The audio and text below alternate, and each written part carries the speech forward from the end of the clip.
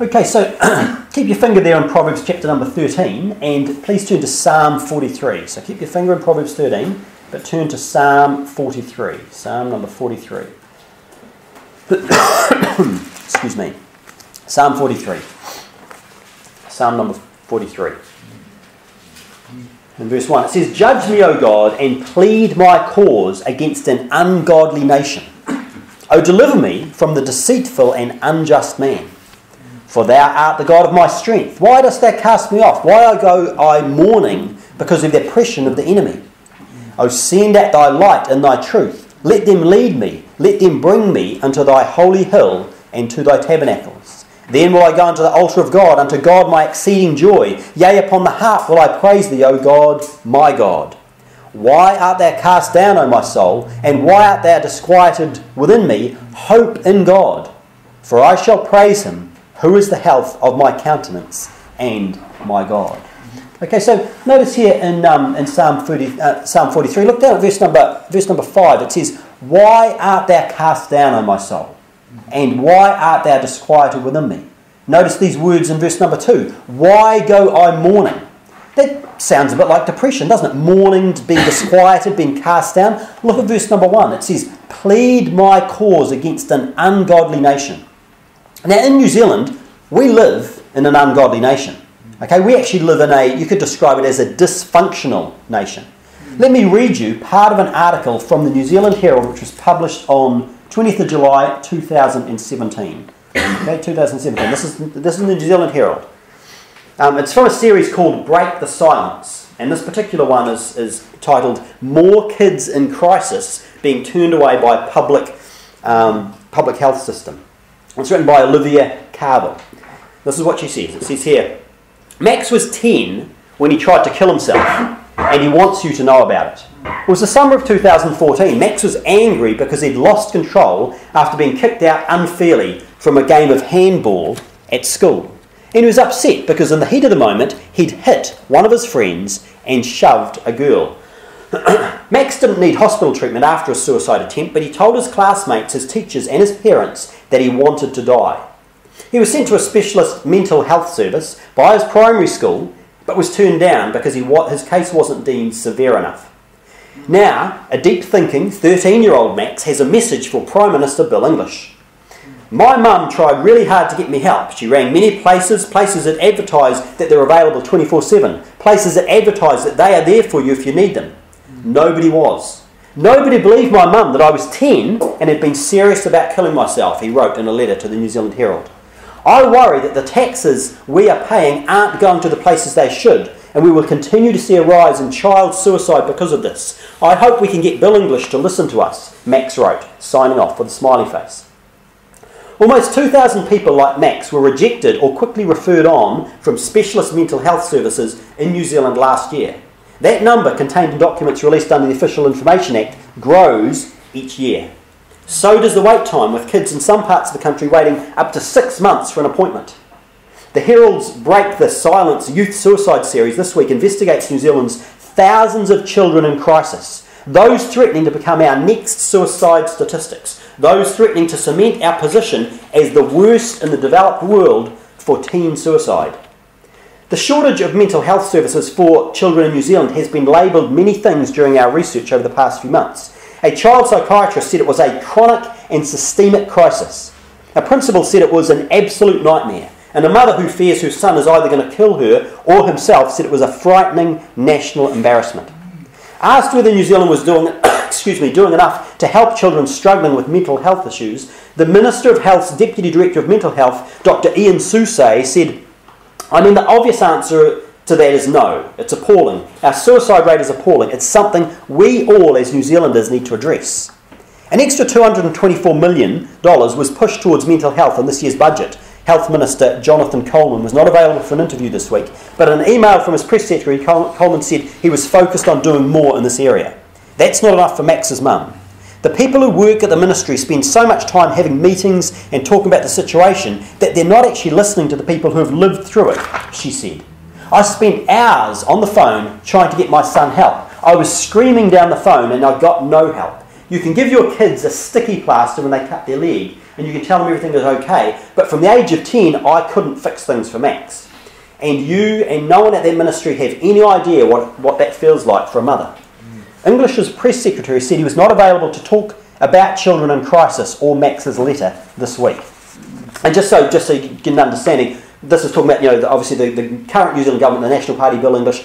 Just so we understand, the suicide rate is for right across ages, hasn't changed, whichever government's been in charge, okay? Then it says CALMS. So that's CHMHS, stands for Child and Adolescent Mental Health Service. CALMS is run by the Ministry of Health and caters only to the most unwell 3% of the population. It provides specialist assessment, treatment and consultation for those with the most extreme mental conditions. All other cases, those with mild to moderately severe problems, are looked after at family doctors or community centres. That's how the system is meant to work, at least. Child psychiatrist Dr. Aaron Culver, who works for CALMS in Wellington, fears the entire model is flawed. The system is based on the presumption that the rest of the services, those beneath CALMS, are running effectively. It's all based on the belief that the whole system of care is working well, Culver said. And when it's not, the whole system breaks. And as increasing numbers of mentally unwell children are referred onto CALMS each year, it becomes harder and harder to access the service. Last year, 32,064 children and teenagers were referred to CALMS. You're talking, think of that, 32,000. A demand that has climbed by almost 6,000 since 2012, according to data obtained under the Official Information Act. Increasing demand goes hand in hand with increasing rejection. Last year, 1,824 children and teenagers were turned down by CALMS. These rejection rates have climbed by 720 since 2012. Schools and parents say suicidal children cannot even make it through the door unless they've got a set plan to kill themselves. Government officials say this perception is not factually accurate because the Ministry of Health policy says people in crisis need to be seen within 48 hours. Our investigation found an apparent gap between policy and reality. Dozens of parents who contacted the Herald said their mentally unstable children were turned down from CALMS because, in the words of one, they weren't suicidal enough. They said they steered towards community parenting courses or were told to use a sticker chart to control their children. My son was saying that he should be dead and that nobody liked him, and they said they couldn't help him because he wasn't bad enough, one mother in Hamilton said. The inference was that he actually needed to attempt suicide to get looked at, her father said. When it comes down to an 11-year-old talking about suicide and running into walls and threatening to kill himself, then enough is enough, said a mother in Auckland. You go to these services that are supposed to help you and think, hang on a minute, you're not even listening to me. It's not just parents. According to one principal, primary schools across New Zealand are at crisis point, screaming out for help. Some particularly desperate principals are considering taking radical action to force the government's hand into providing urgent support because they say the alternative is child suicide. Pat Newman, head of some principals association, a collective voice for 150 schools in the north, is contemplating advising all schools in the association to expel all students with severe behavioural issues so the government can deny the problem no longer. He said 2 primary school students, aged 9 and 10 in Whangarei, had attempted suicide on school grounds recently and he couldn't get either into CALMS. That's why we're screaming and yelling, Newman said. I've been in the education sector for 40 years and it used to be only adults committing suicide. Then it came down to teenagers and now we've got primary school kids.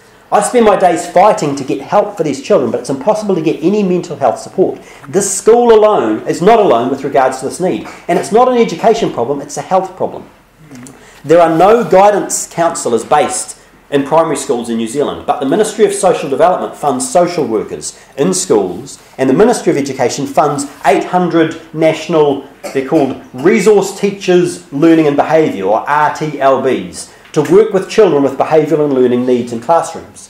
While RTLBs deal with difficult children who may refuse to sit at their desk, or throw tantrums, or break school property, Newman said they were not trained to deal with children who pick up a pair of scissors and try and stab themselves, or other kids and teachers. Teachers played a vital role in helping students through emotional distress, said Katrina Casey of the Ministry of Education. But they are educators, not mental health experts. Canterbury Primary Principal's Executive Director Denise Torrey, who is also Principal of Summerfield Te Kura Wairipo, said primary schools in the lower South Island were also totally and absolutely under-resourced in mental health for children. She has 8 students currently waiting for mental health services and has been told they won't be seen for 6 months. It's a nightmare. It's an absolute nightmare. We need some help. Our kids need help, she said. I'm battling for these kids. I'm constantly trying to get them in somewhere, and I'm really worried about my colleagues. They're exhausted and fighting every day to help their students access services that don't exist. We are at saturation frustration point. The cries for help have reached those in power and are being discussed behind closed doors at the top levels of government. The issue around school principals being concerned about the rates of mental health problems within their schools needs to be addressed. It's one of the things we are discussing at the moment, said Susay. I wish we could instantly solve this, but the problem is that it's not going to be instantly solved. Just as the solution to childhood obesity isn't sending bariatric surgeons into primary schools, the way to solve the mental health crisis is not asking psychiatrists and psychologists to man school gates. It's a societal problem. It doesn't just rest with the Ministry of Health. It needs to be solved through wider change, and that, Susay said, could take decades. Some cannot wait that long. Sarah, a mother in Mangere, is afraid her 14-year-old son won't even make it to his 18th birthday. At the age of 4, Jamie was chasing her around the house with a cricket bat and outlining elaborate plans to kill himself. I was in shock the first time he said it. I told him he didn't even know what that meant, but he fully knew what it meant. He said, "I'm going to die," Sarah said. She read everything to try and help her son, but nothing worked and no one would help. Age 8, he tried to stab his primary school principal. Jamie was referred to CALMS, but like Max, wasn't deemed severe enough to enter the system.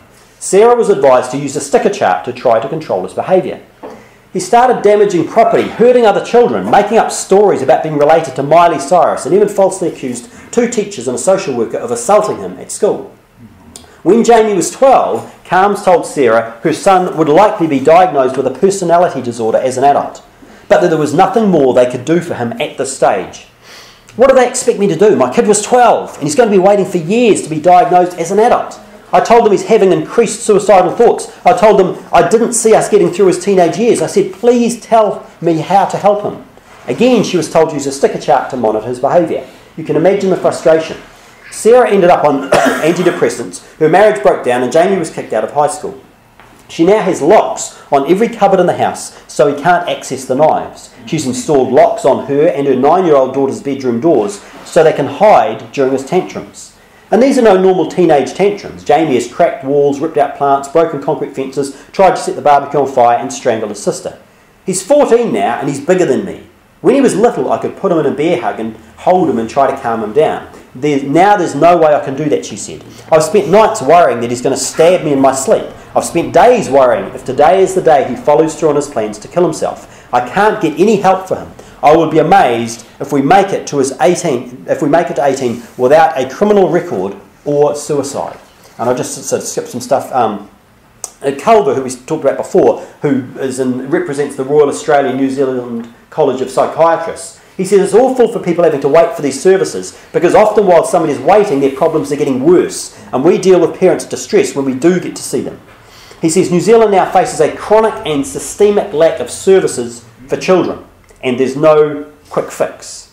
One last case, it says here, Kaurau Kingi was a kid who couldn't get help. Now 26, he started having problems age 7. He was naughty because no one knew what was wrong. He was called naughty because no one knew what was wrong with him. A private psychologist diagnosed Kingi with ADHD, ADD and Asperger's, but he was never referred into a strained public mental health system because he was never deemed bad enough.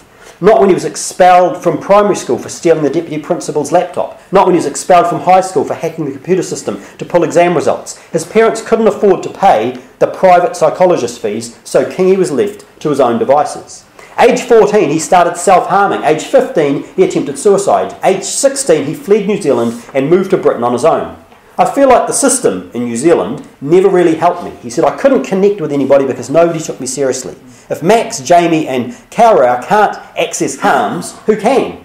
The Parents of Children with Additional Needs Collective carried out a survey of 100 parents who have struggled with these services and found at least half felt their child was at risk of suicide. They shared strikingly similar tales of woe.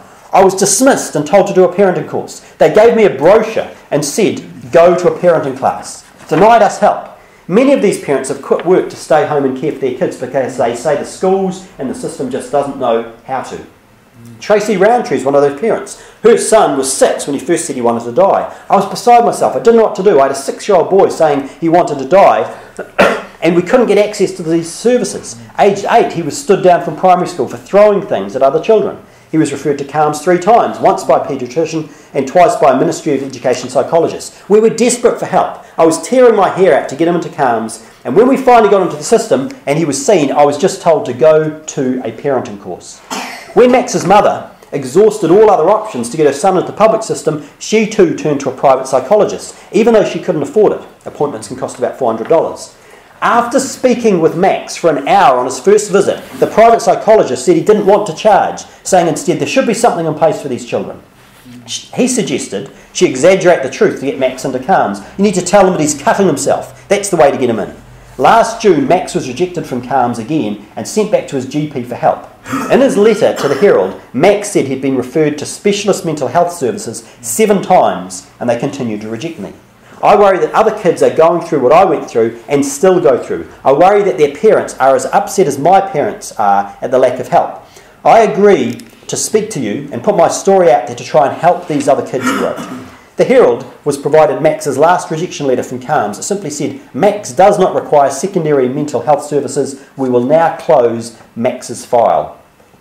The article finishes with, the usual, some names have been changed to protect the identity of the children in the story. If you're worried about your or someone else's mental health, the best place to get help is your GP or local mental health provider. Okay, so that was quite big, but just to let you, I wanted to give you a picture of that's what people in New Zealand are thinking at the minute.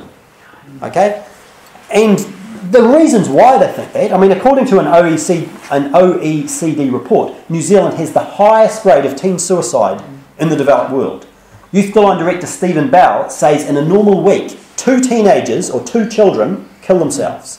He estimated about 20 young people will be hospitalised for self-harm each week. Now, it's pretty obvious from this. We are living in a dysfunctional society. We're living in an ungodly society.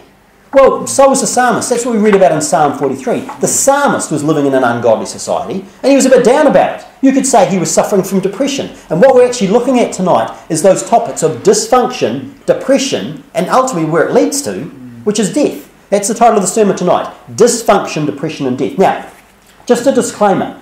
There are many different causes of dysfunction and depression. Okay? There is not a single solution to a complex set of problems, just so you understand. But having said that, the Word of God has a lot of light that can be shed on some of these problems that leave the experts throwing up their hands and saying we've got a chronic systemic crisis no one can solve. Now, am I saying that we can fix the problem in New Zealand? I'm not saying that, okay? But I do believe that there are solutions that because honestly, New Zealand's not going to change. It's not, just so you understand. But there are solutions that we can put into place in our lives and in our own families which can make a huge difference. Okay, turn back to Proverbs chapter number 13. Proverbs chapter 13. Proverbs chapter 13, where we started. Proverbs chapter 13 and verse number 13. Proverbs chapter 13, verse 13 says, Whoso despiseth the word shall be destroyed, but he that feareth the commandment shall be rewarded. The law of the wise is a fountain of life to depart from the snares of death. Good understanding giveth favour, but the way of transgressors is hard. So notice what it says here. Firstly, it says, despising the word. What does that lead to? That leads to destruction. Despising what God says leads to destruction. Then it says, the law of the wise, what is it? It's a fountain of life. It's something that, that will... It's a fountain of life to depart from the snares of death. So this is saying that God's word and God's wisdom can lead to life as opposed to death. And the fact is, in our country around us today, there's a lot of death going on. There are these suicides that are happening much more than they've ever happened before. There's always been people who have committed suicides. But there hasn't always been teenagers who committed suicides. And there certainly hasn't always been primary school children who've committed suicide. Okay? And then notice then what it says in that last one in verse number 15. It says, good understanding giveth favour, but the way of transgressors are hard. The transgressors, people who transgress God's law, that leads to difficulty. That leads to a hard life. When you break God's law, there are bad things that will happen. Turn back to Proverbs chapter number 4. Proverbs chapter number 4. Proverbs chapter number 4. Proverbs chapter number 4, verse number 1. See what it says here. This is some of God's instructions. It says, "Hear ye children the instruction of a father, and attend to no understanding. For I give you good doctrine, forsake ye not my law. For I was my father's son, tender and only beloved in the sight of my mother. He taught me also, and said unto me, Let thine heart retain my words." What does it say? "Keep my commandments and live. Get wisdom, get understanding, forget it not, neither decline from the words of my mouth. Forsake her not, and she shall preserve thee. Love her, and she shall keep thee." Look down at verse number 10. "Hear, O my son, and receive my sayings, and the years of thy life shall be many. I have taught thee in the way of wisdom, I have led thee in right paths. When thou goest, thy steps shall not be straitened, and when thou runnest, thou shalt not stumble. Take fast hold of instruction, let her not go, keep her, for she is thy life." Look down at verse number 20. Verse number 20. "My son, attend to my words, incline thine ear unto my sayings. Let them not depart from thine eyes, keep them in the midst of thine heart, for they are life unto those that find them, and health to all their flesh." So notice over and over, listening to God's word, hearkening to the instructions is associated with what? Life, as opposed to the ways of death.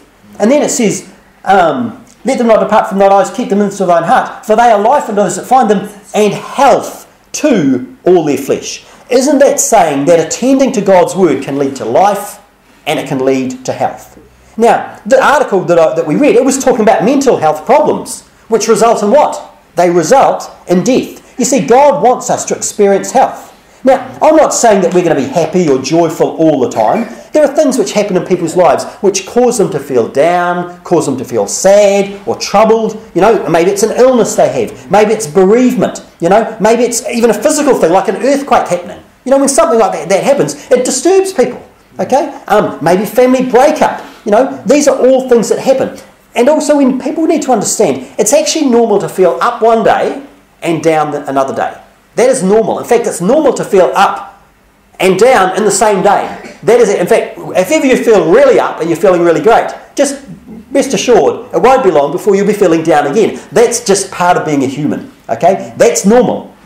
But when young people are feeling so down they try to harm themselves or even kill themselves, everyone knows that there is something seriously wrong. It's not a healthy situation we find ourselves in. Mental health issues are afflicting young people in greater numbers than ever before today. Okay? But God, He wants us to be in health. It says in 3 John 1 verse 2 says, "Beloved, I wish above all things that thou mayest prosper and be in health, even as thy soul prospereth." God wants us to be healthy, and that includes mental health. Okay? God doesn't want people to be mentally unhealthy. Isaiah chapter 58 verse 8 says, "Then shall thy light break forth as the morning, and thine health shall spring forth speedily, and thy righteousness shall go before thee. The glory of the Lord shall be thy reward." And so what we're saying here, he says, look, he's saying thine health shall spring forth speedily, and thy righteousness shall go before thee. Health, notice, is associated with what? Righteousness. Health is associated with righteousness. Interesting, we saw the life before was associated with paying heed to God's word, paying attention to what He says. Proverbs chapter number 16 verse 24 says, "Pleasant words are as an honeycomb, sweet to the soul and health to the bones." You see, the words that we find in the Bible, they are pleasant words. We sang Psalm 119 before, Psalm 119 verse 103. Remember, we sang about how sweet are thy words unto my taste, yea, sweeter than honey to my mouth. Turn, if you would, to Proverbs chapter number 22. Proverbs chapter number 22. Proverbs chapter number 22. Proverbs 22, verse number 17. Proverbs 22, verse 17 says, "Bow down thine ear, and hear the words of the wise, and apply thine heart unto my knowledge, for it is a pleasant thing, if thou keep them within thee. They shall withal be fitted in thy lips, that thy trust may be in the Lord. I have made known to thee this day, even to thee. Have not I written to thee excellent things and counsels and knowledge, that I may make thee know the certainty of the words of truth, that thou mightest answer the words of truth to them that send unto thee." Okay, so God's word, it is a pleasant thing. God's word is sweet to our taste, and God's word is truth. Proverbs 4:21 says, let them not depart from thine eyes, we saw it before, keep them in the midst of thine heart, for their life unto those that find them in health to all their flesh. So God's word is promising that it will actually bring us life and health. Well, that sounds like just a solution to, the dysfunction, the depression, and the death that we read about earlier. Well, you might ask, how is it that God's word can bring life and health? I'm going to talk about, just quickly, 5 ways that God's word can bring health this evening. 5 ways that it can bring health. And when we look at these, you'll find that these things that God's word says, that it's different than what New Zealand health system is talking about. It's different from what the government's talking about. It's different from the schools are talking about. But what they're doing, it's not working. It's clearly not working. Okay? In fact, what I'm about to read to you from God's word, this is something that not only do they don't follow this, they say that this is wrong. That doing this will actually damage children and cause huge problems with children. And yet, the children that are under their charge are the ones that are killing themselves. So maybe, or not maybe, I don't really think they know what they're talking about. You're there in Proverbs chapter 22. Proverbs chapter 22, look at verse number 15. Proverbs chapter 22, verse number 15. It says, foolishness is bound in the heart of a child, but the rod of correction shall drive it far from him. See, the very first thing, the way God's word can help, the very first way is that what God tells us to do is that we should correct wayward children. When children are wayward, they need to be corrected. Now, I will mention a wee bit later, but you probably noticed when I was reading through that thing. Didn't you notice what these children were doing? Little children, what were they doing? They were going crazy, and the parents, or often just one parent, had no way of, what can I do? What can I do? Until the kid grew up a bit, and the parent was scared of the child. Is there something wrong with that picture? There's something very wrong with that picture, okay? It says here, foolishness is bound in the heart of a child, but the rod of correction shall drive it far from him. Doesn't that suggest that if you don't use the rod of correction, the foolishness is not going to depart? It's still going to be in the heart of the child. And the child will just get bigger, older, stronger, but still just as foolish, okay? And the thing is, living a foolish life, it results in pain. It results in suffering. It results in heartache. It says in Proverbs 9:6, it says, forsake the foolish and live and go in the way of understanding. Turn to Proverbs 13, verse number 23. Proverbs 13 and verse number 23. Proverbs 13 and verse number 23 says, Proverbs 13 verse 24, excuse me. Proverbs 13 verse 24, it says, he that spareth his rod hateth his son, but he that loveth him chasteth him betimes. It's saying the person who doesn't spank their child doesn't love their child. But the person who does love them is going to chasten them betimes. He's going to chasten them. He's going to discipline them. And that word betimes means early. You see, the time to spank children is when they're young. Okay? That's when children should be spanked, is when they're young. And as they get older, they shouldn't need spanking. Because why? The foolishness has departed. Now, we all still have foolishness. We're all still sinners. No one's going to be perfect. But the fact is, we can learn to behave and not carry on in a crazy fashion that we read about here. Okay? Have a look at Proverbs chapter 23. Proverbs chapter 23.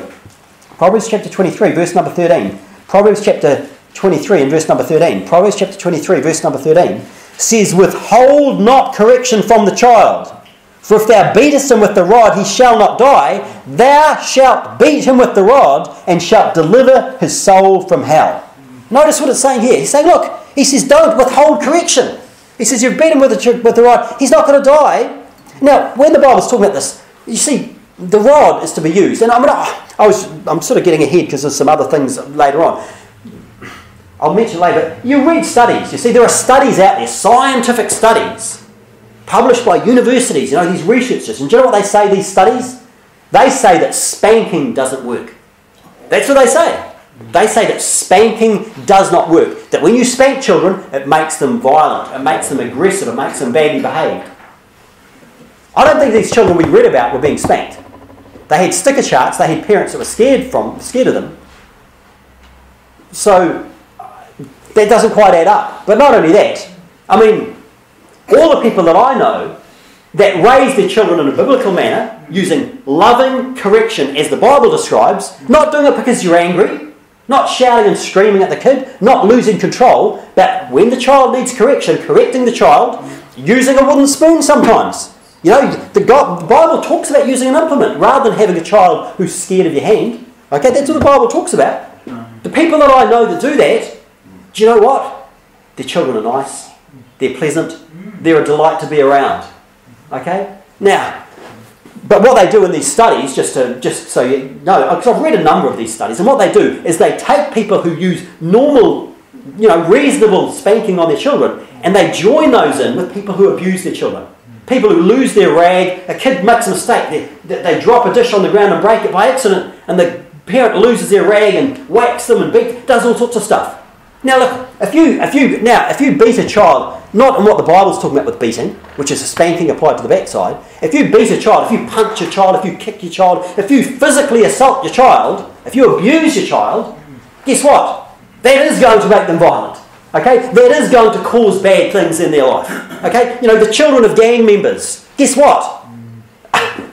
They become violent because they're treated badly. But what happens in these studies is they lump together people who do decent things with people who are doing wicked atrocities, and then lo and behold, what's happening to the people that do that? They say, oh look, it shows that, it produces bad things.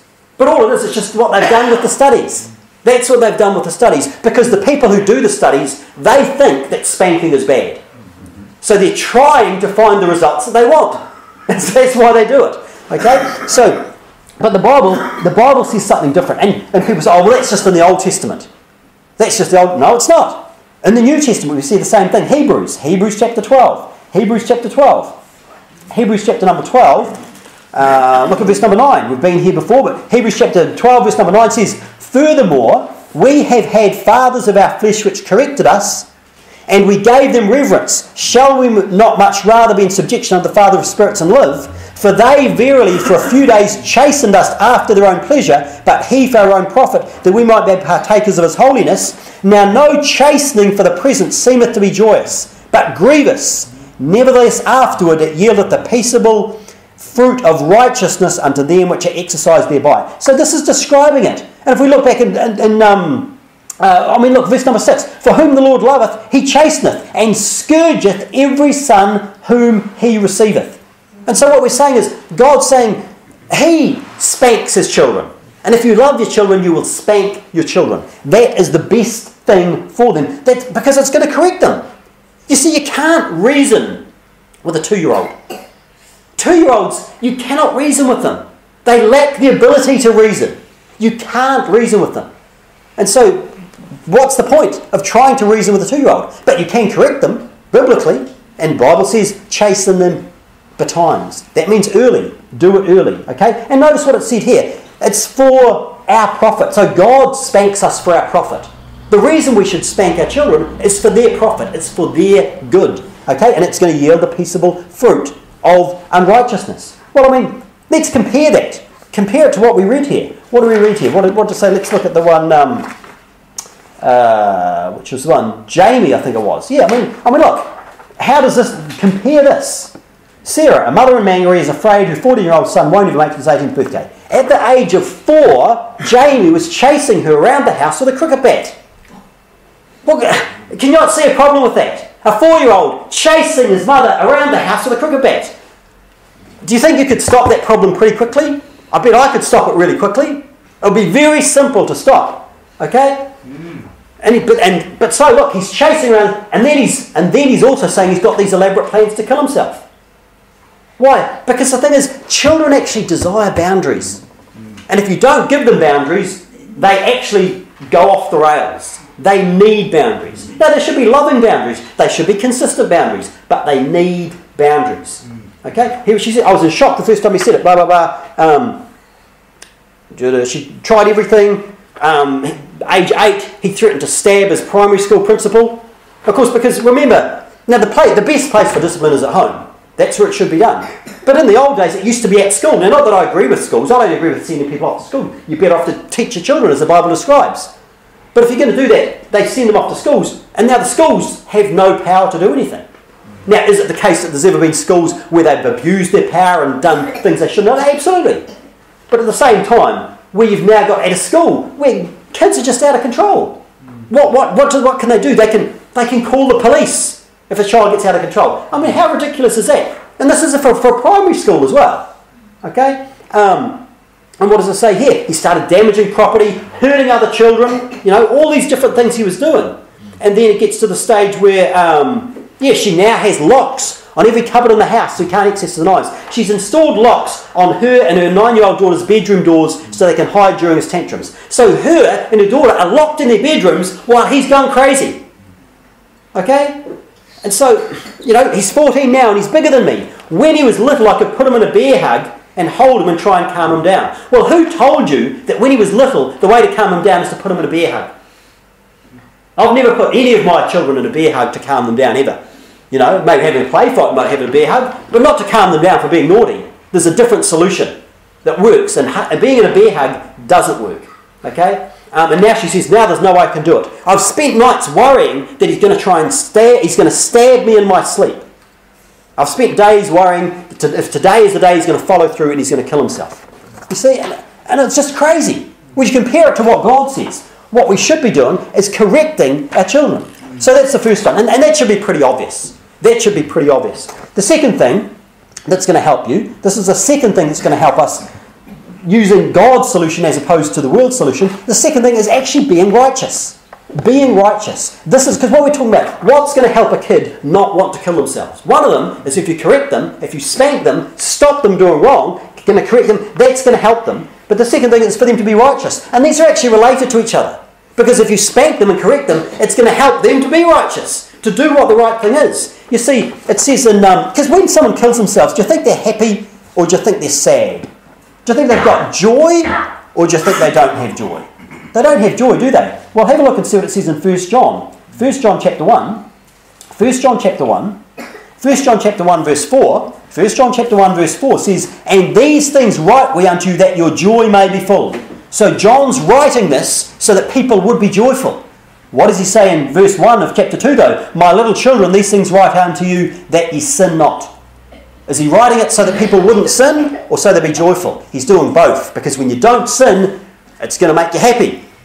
Because when you sin, it's going to make you sad because it produces bad things. And everyone knows, the thing is, and we could list lots of different things, where the Bible lists things that we should do and things we shouldn't do. The Bible says we should work hard. We should work hard. And guess what? When people don't work hard, are they happy or are they sad? They're sad. People who work hard are happy. Okay? There's nothing like working hard. You go to bed at night and you have a feeling... Who's ever had a day where you've been slack and you've been lazy and you've done nothing, and you go to bed at night and you just feel bad, don't you? Because you know what you should have done. What about when you've had a day when you've worked hard? Maybe you've done physical hard, maybe you've been studying hard, you've had stuff to do and you've done it. And you go to bed and you put your head on the pillow and it's like, you feel good. Because you did what you should have done. Okay? That's called being righteous, is doing the right thing. Being productive. Serving others. Helping other people. People who help other people, who serve other people, they feel good about themselves. But people who don't, who's just thought, just serve me, they don't feel good about themselves, okay? So, being righteous, that's something else, It says in Ecclesiastes 8:13, it says, "But it shall not be well with the wicked, neither shall he prolong his days, which are as a shadow, because he feareth not God." So the wicked person who doesn't fear God, he's not going to prolong his days. Proverbs chapter 10 verse 27 says, "The fear of the Lord prolongeth days, but the years of the wicked shall be shortened." When people are wicked, their years get shortened. And you could look at lots of examples of that. You could look at some of these wicked rock stars and the wicked lives of sin they live. And how long do they live? Their lives get cut short. Some of these rappers.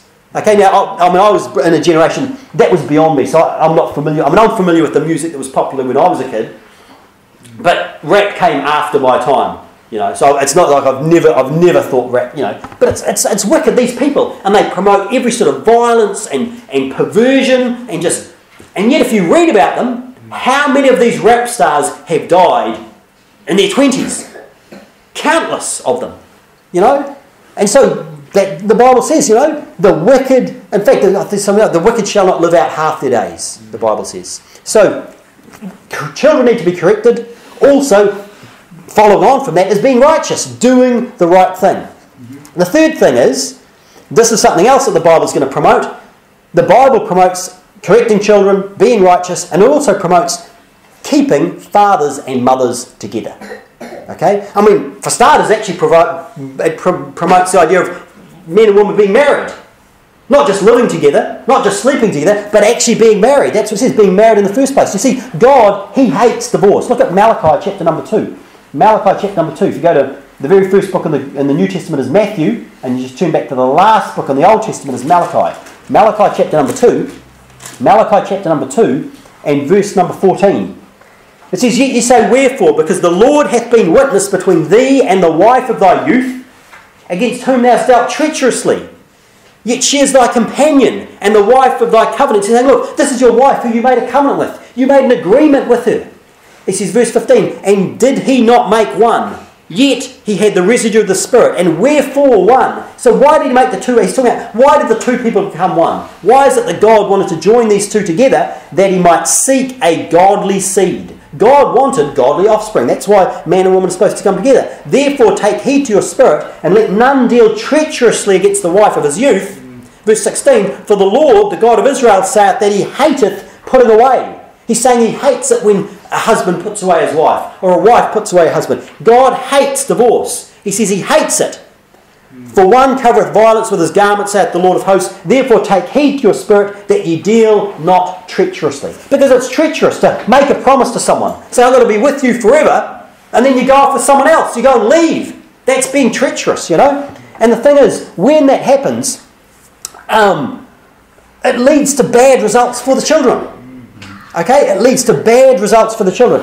Jesus said the same thing in Matthew chapter, you're there in Malachi, just have a look in Matthew chapter number 5. Matthew chapter 5 and verse number 31. Matthew chapter 5 and verse number 31. Matthew 5 verse 31, it says, "It hath been said, whosoever shall put away his wife, let him give her a writing of divorcement. But I say unto you that whosoever shall put away his wife, saving for the cause of fornication, causeth her to commit adultery, and whosoever shall marry her that is divorced, committeth adultery." Right there he says, look, the only cause, fornication, if you divorce your wife, we don't get on, I'm going to divorce you. Well, he says, if you do that, and you get married again, you are committing adultery. You're causing your wife to commit adultery because you're still married. Because it's not a legitimate, it wasn't a legitimate divorce according to that. Okay? And so, actually have a look at Proverbs. Look at Proverbs and notice, because God's word gives wisdom. Remember? God's word gives wisdom. And that's the thing that's going to solve the problem. Have a look how often it talks about fathers and mothers in the book of Proverbs. Look at Proverbs chapter number 1, verse number 8. Proverbs 1:8 says, "My son, hear the instruction of thy father, and forsake not the law of thy mother." Proverbs 4:3, "For I was my father's son, tender and only beloved in the sight of my mother." Proverbs chapter 6 and verse number 20. It says, "My son, keep thy father's commandment, and forsake not the law of thy mother." Proverbs chapter 10, verse number 1. The Proverbs of Solomon, "A wise son maketh a glad father, but a foolish son is the heaviness of his mother." Notice here you can see there's a family unit here. There's a family unit. Now understand, I'm not, some people, it's not that some people will be in a situation where they're not in a normal family unit. Their mother and father split up. They were just with their mother, they were just with their father, maybe they're different people altogether. That's not their fault. Okay? But we're looking at saying, what does God want? What does He desire the best? And also, you might be in a situation like that.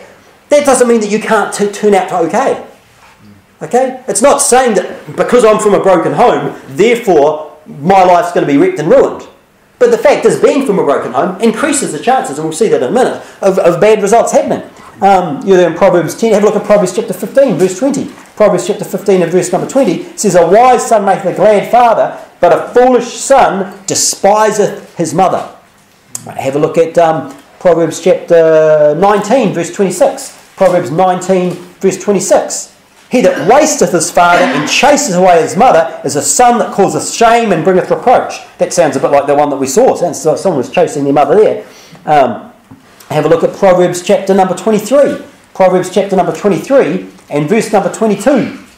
It says, "Hearken unto thy father that begat thee, and despise not thy mother when she is old." Verse number 25, "Thy father and thy mother shall be glad, and she that bare thee shall rejoice." And what they're talking about, actually look back at verse 24. "The father of the righteous shall greatly rejoice, and he that begetteth a wise child shall have joy of him." So when you do right things, it's going to make your parents happy. It's going to you'll have joy, and they'll have joy as well.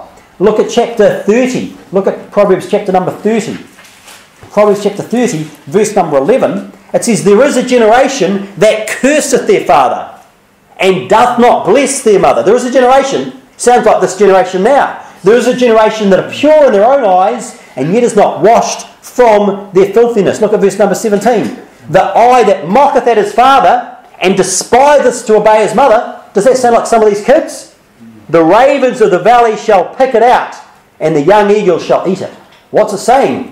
When people are going to do these things, there's going to be bad results. That's what's going to happen. And as I said, I'm not getting at you if you weren't raised by two parents. Okay? You can still turn out fine without being in the best circumstances. And likewise, you could have been reared in the best circumstances, and you can choose to go off and destroy your life. Okay?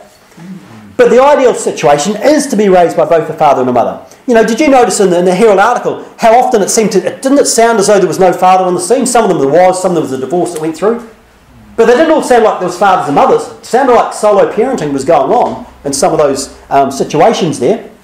And so, yeah, it's important that we understand these things. You know, actually listen to some of these quotes from. This is a publication about fathers being absent.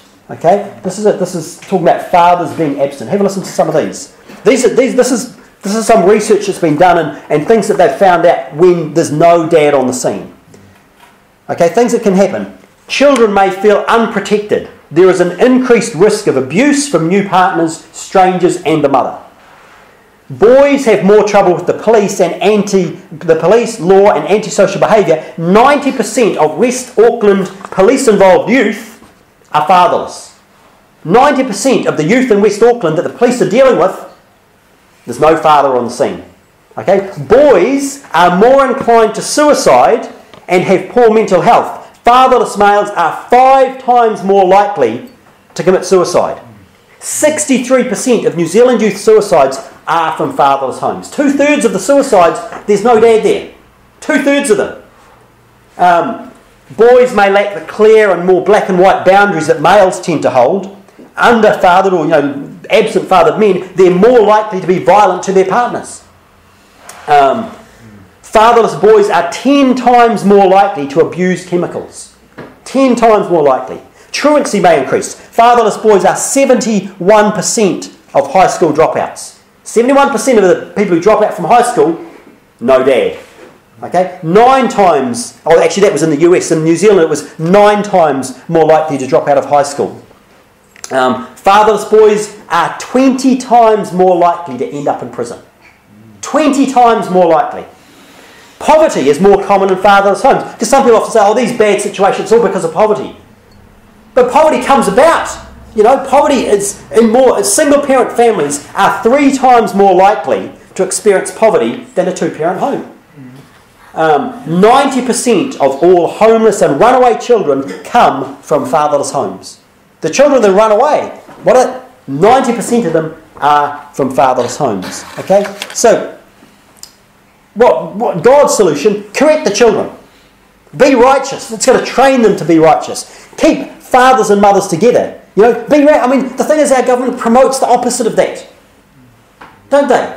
They'll give you the DPP. They'll support you. You split. They're not in favour of it at all. They're not promoting things. And it's not just this government. All the governments. It's the same. Okay? But the fourth thing God's word can do that can help prevent this tragedy, which is a tragedy what's going on, that can do, giving people hope. You see, a major reason why someone would try and end their life is because they think they've got no hope. There is no hope.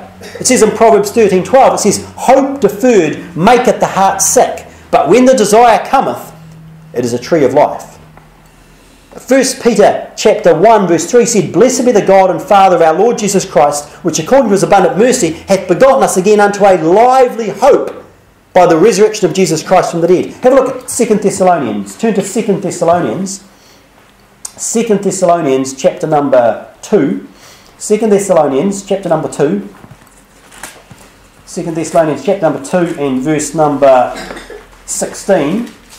2 Thessalonians 2 and verse 16. It says, now our Lord Jesus Christ himself And God, even our Father, which hath loved us and hath given us an everlasting consolation and good hope through grace, comfort your hearts and establish you in every good word and work.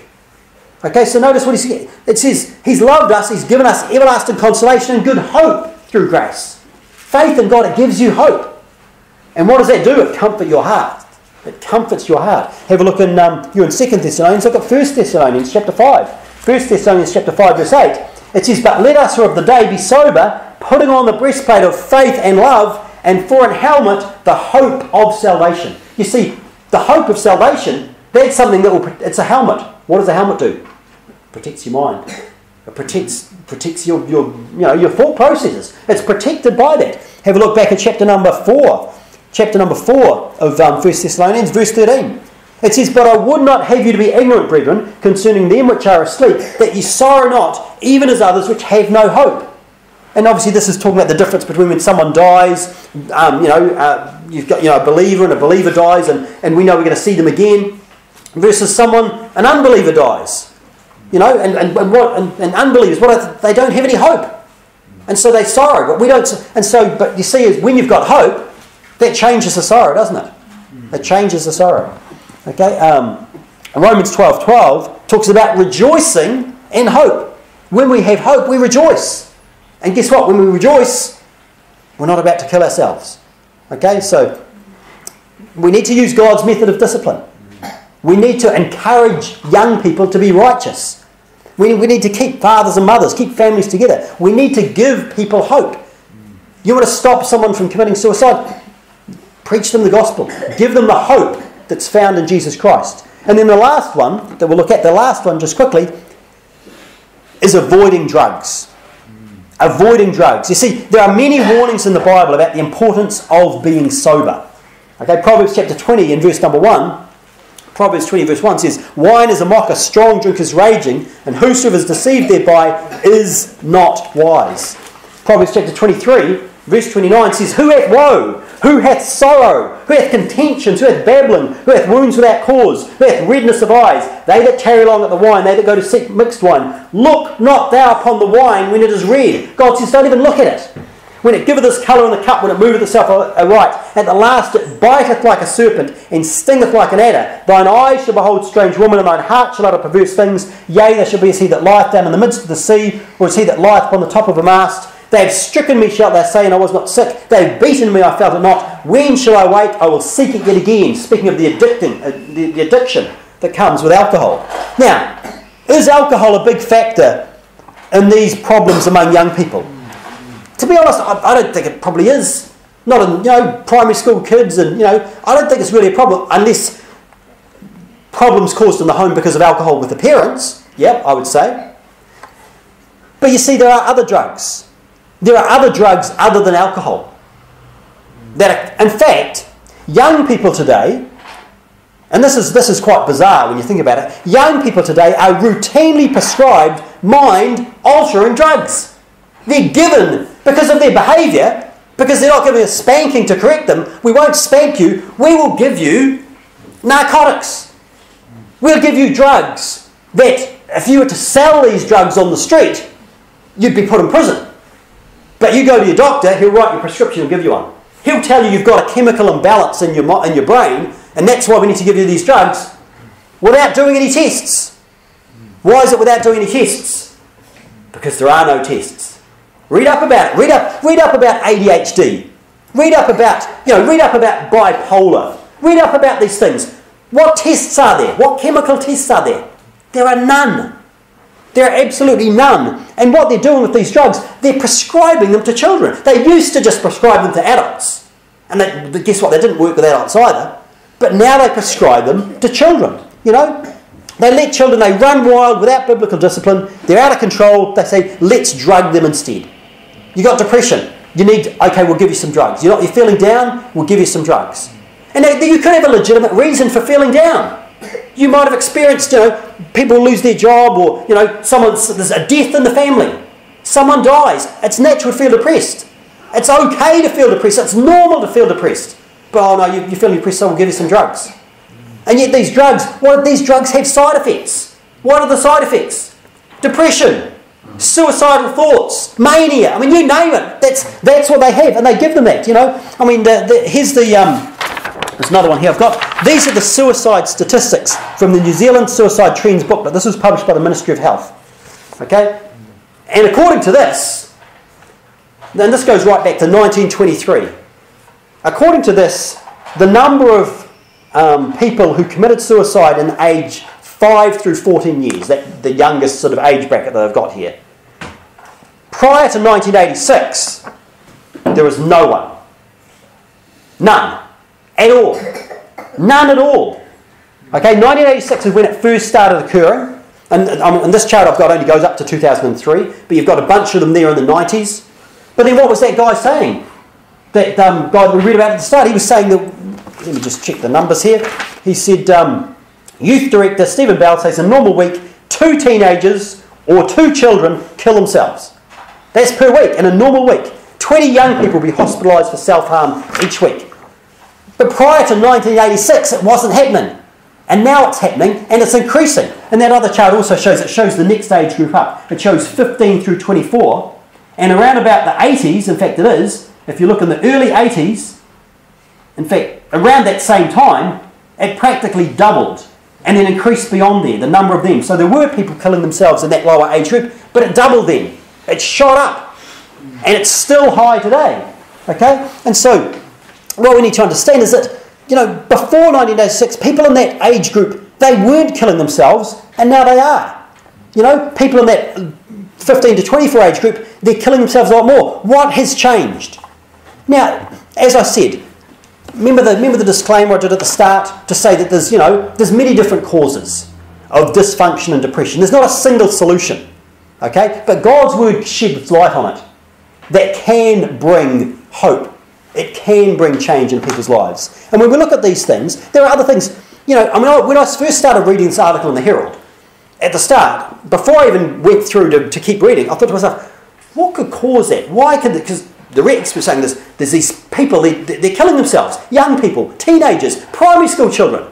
What has changed? And I thought, well, what could have changed? Let me think. What are the things that I can think of? Well, there's the whole, anti-smacking. Okay, and obviously there was a place when it was brought in New Zealand as in law, but long before that it was brought in as, well, it's bad and you shouldn't do it. I think I started high school in 1984, and I think it was gone from high school by the time I arrived at high school. It was there still at intermediate, so it must have been in the early 80s was when, caning and the strap and all that sort of stuff disappeared from high schools. I imagine that's the case. I was just in a normal public school. So that's something that's happened. Prescribing things like, these mind-altering drugs, that's been going on for about 30 years or so to young people.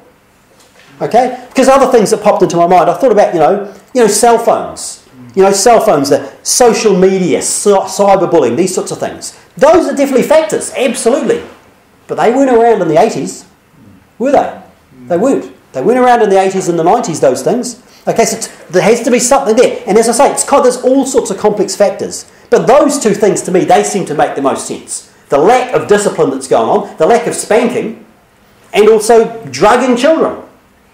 And we see it increasing. Now, if you've got a better idea, hey, tell me if you've got a better idea. But to me, that makes perfect sense. That makes perfect sense. And as I thought that, I bet it's that. And then I started reading through, and then I read the account of the 4-year-old chasing the mother around the house with a cricket bat. I said, yeah, I think if the kid had been spanked and disciplined properly, then I don't think he would have wanted to kill himself when he was 10. I don't think so. Okay? And I wouldn't mind betting that most of these people in here that we read about, that they've also been given, antipsychotic. They've been given mind-altering drugs is what they've been given. Okay? And just so you understand, I'm not against you if you're taking medication. I'm not against you if you're taking mind-altering drugs. Now, do I think it's the right thing? No, I don't. But I'm not saying if you're taking medication, mind-altering medication, I'm not saying to stop it, because I've read up on some of these things, and if you stop, you get really bad effects as well, because it's something you shouldn't have really done in the first place. And so you there are ways that people can get off it. But I'm not saying, I'm just going to throw my medication away. Please don't misunderstand me. I'm not saying that at all. I'm not saying that at all. But what I'm saying is what has happened. And if you're in that situation, you're a victim. It's not your fault. You know, these people who have been giving this stuff out, it's not the people's fault who are taking the medication in any way, shape or form. In the same way, it's not that little child's fault. It's not his fault that he wasn't spanked, is it? It's not his fault. Okay, so the title of the sermon is Dysfunction, Depression and Death. Dysfunction, depression and death. You see, there's a way that these problems can be fixed. It says in Proverbs 22:4, it says, by humility and the fear of the Lord are riches and honour and life. By humility, the fear of the Lord, what? It's going to lead to these things. It's going to lead to life. But if you turn it around, put it the other way around, by pride. See, pride could be saying, God doesn't know what he's talking about. We've got a better idea. You know, and there's a verse in Proverbs that talks about removing the ancient landmarks.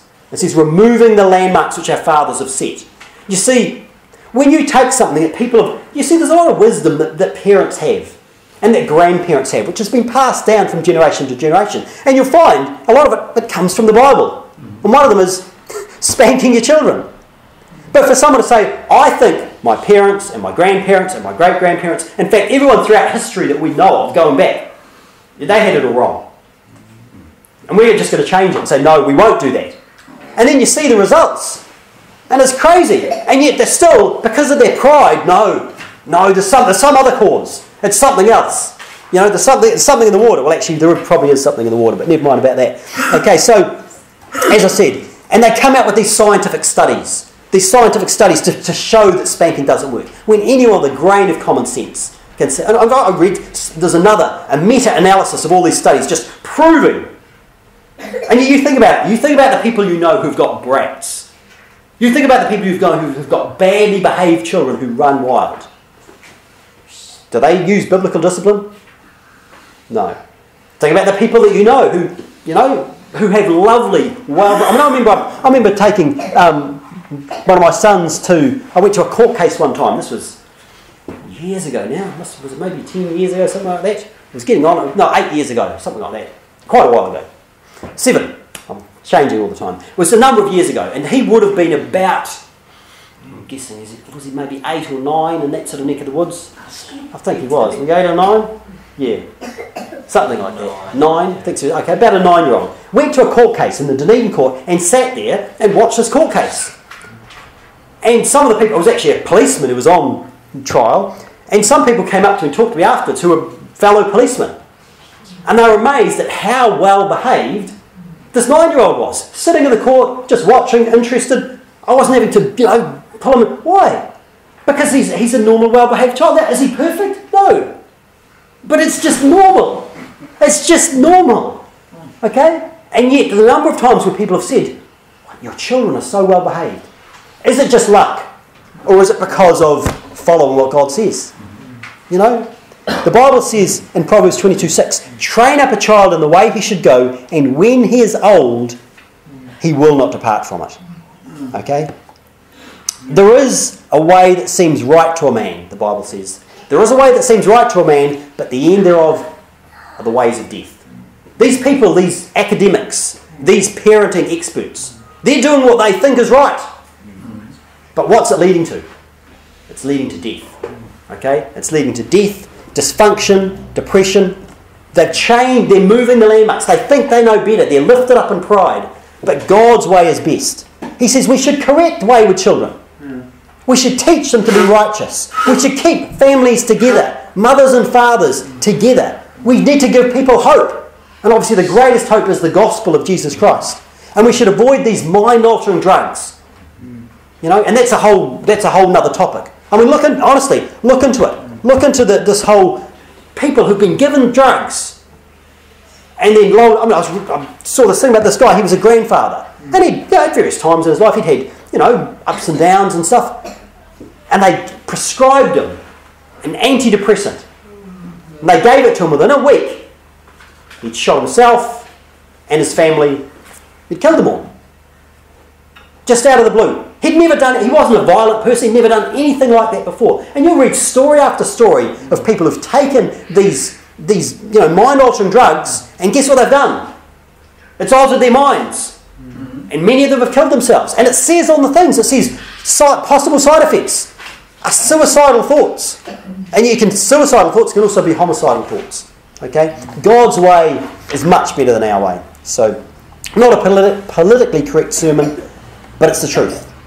Okay? And Jesus said, "Ye shall know the truth, and the truth shall make you free." Let's pray. Gracious Lord, we thank you for your word. We thank you that your word is truth. Help each one of us to love the truth, to believe the truth, and to follow the truth. Lord, it saddens me to think of these young people who are put in this situation not through any fault of their own. Lord, I just pray for sanity to prevail. I pray for people to turn back to you, turn back to your word, to follow your ways, and to seek you, Lord. We thank you for your word. We thank you for the truth that makes us free. We praise you and love you in Jesus' precious name. Amen.